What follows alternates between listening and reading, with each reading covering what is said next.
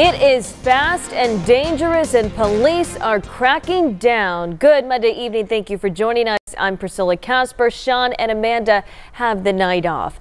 The News 4 Tucson investigators have been looking into street racing across southern Arizona for more than a year.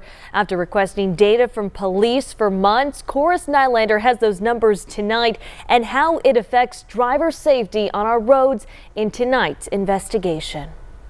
In April, the News 4 Tucson investigators asked Tucson police for a month-to-month breakdown of how many street racing incidents are being reported and any enforcement carried out.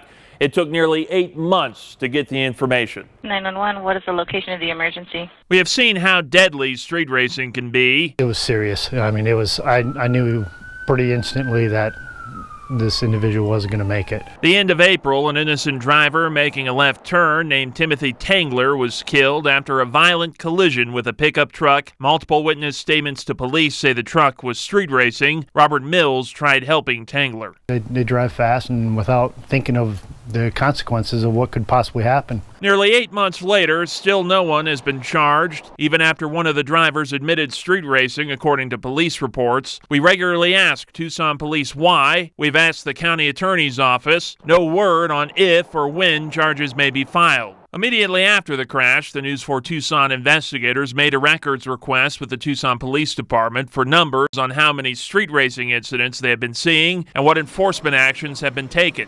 We just received the numbers this month. The data given to us is from November 2019 to October 31st of this year. In that time frame, a total of 14.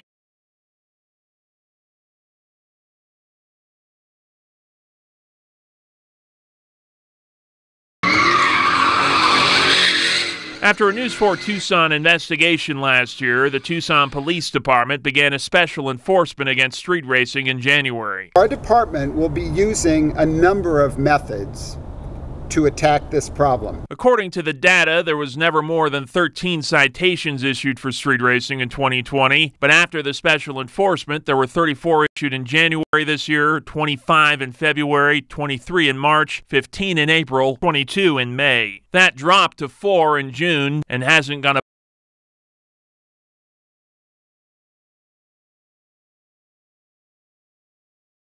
days. A fine alone is not going to get these guys attention. Officer David Fritsch believes that is the best deterrent. A lot of these people that we encounter, they don't care about what they're doing. They don't care if they get a slap on the wrist with a misdemeanor charge. The one way we can prevent this from happening again is we're going to take away your car.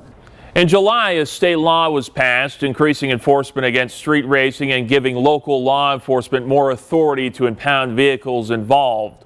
Investigating for you, Chorus Nylander, News 4 Tucson.